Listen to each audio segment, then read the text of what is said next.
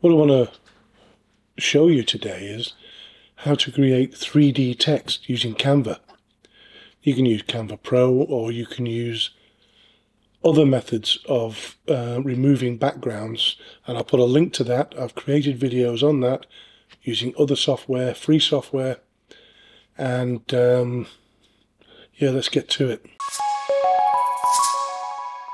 So the first thing I'm going to do is I'm going to create a canvas size. Now if we was to go back to home, custom size, and I'll pick 1920 by 1080.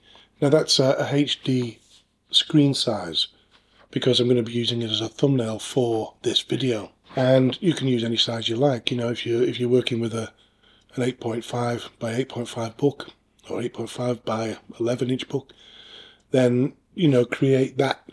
Right, so what we've got here is I want the text. So what I'm doing is I'm going to go with something that looks bold for this purpose, and I'm going with, you know, it's already there, it's a free font, and I'm going to call it dinosaurs. How about that?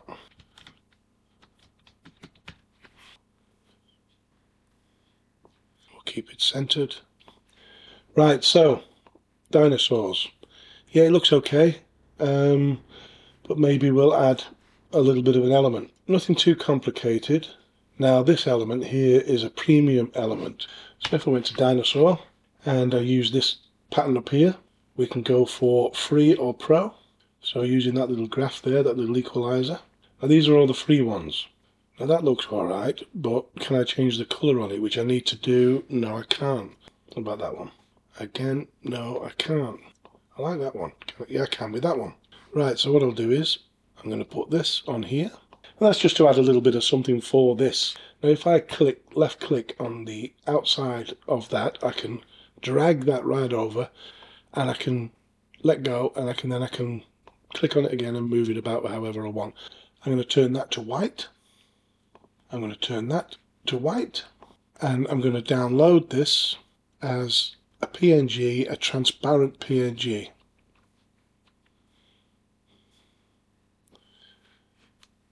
Okay, that's that done. Remove those from this canvas. Now if I go to uploads and upload it, click on that. Now you can't see it obviously because it's white against the background. So let's have a background rock. Okay, so that looks pretty good. It's still not overly big, so let's just drag it about a bit so we've got something to work with. Now however you've got this PNG, whether you've used one of the other methods I've shown you in videos here, or whether you've done it through Canva Pro and you've downloaded the image with a transparent background, which is the only way to do it with Canva is by having the Pro version, but that's not a problem. There's lots of other options. So you've got your text and your little image or whatever, or just the text, however you've got that, and you've uploaded it with a transparent background and you've put it in place. So we edit image. So I click on this, which is the shadow. I click on the shadow all the way around. I edit that to maximum size, full transparency, blur off. Now I can change that at this point to a completely different colour, but I'm not going to do that for this, just for effect. I could change that to anything I wanted to. And we go again. But this time we choose this one with a curve on it. So you can see what it's actually done here now to the background. It's created shading to one side and then over to the other. Right, now what I want to do here is we've got this background. It's looking actually quite good already, isn't it? Obviously it's not too much in the way of 3D.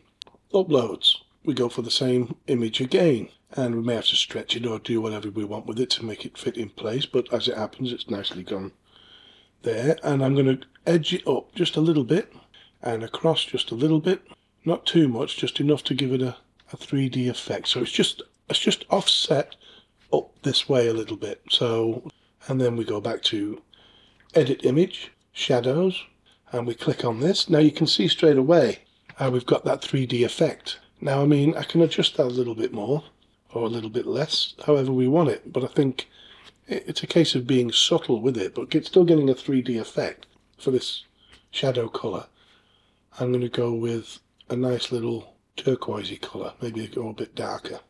And we can mess about with these, but you can see what sort of an effect we've got straight away there. I mean, if I zoom out on that, I mean, that looks pretty impressive, really. So, but we're not gonna stop there. What I want is, I want to go to about 20 on the size, and on the blur, we're going to go right down. You know, we've not kept the size so it reaches the edge of this. We've kept it so that, I mean, if I was to go all the way with that, it'll just reach the edge of that. We don't want it to be. We want it to be less than. So we're looking at 20. Okay, apply.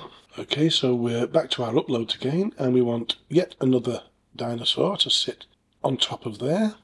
So that's in place. Now what we do is we go to edit again, and we're back at shadows, and this time we put a drop shadow on it. We could move that slightly out to give us that 3D effect. So I'm just using the up and down arrows, and yeah, that's looking pretty good. If I was to zoom out on that, we get a really good effect there. So we'll apply that. So that's pretty much it. Now, like I say, if you wanted to capture all of that, left click on the mouse, hold it and drag it right across, and then right click anywhere in this area if you wanted to copy, or you can move the whole thing around to wherever it is you want. You can make it bigger, smaller. You know, ideally you would try to work it to your cover. So if this was your cover area, you could resize the background and move this into place. Right now we could remove the background, so if I click on left mouse on the background and click delete and drag over the whole thing again, we've now got basically a logo. So it's a great way to create logos. You've not had to use Canva Premium. I've used it there to remove the background on the text, and that was it. I uploaded it from there, but I've got videos there, and I'm showing you how to remove the background in other programs too. So, and there's free online stuff and everything, so you don't have to pay for that. I just thought it would be a little idea to show you how to do 3D looking text in Canva.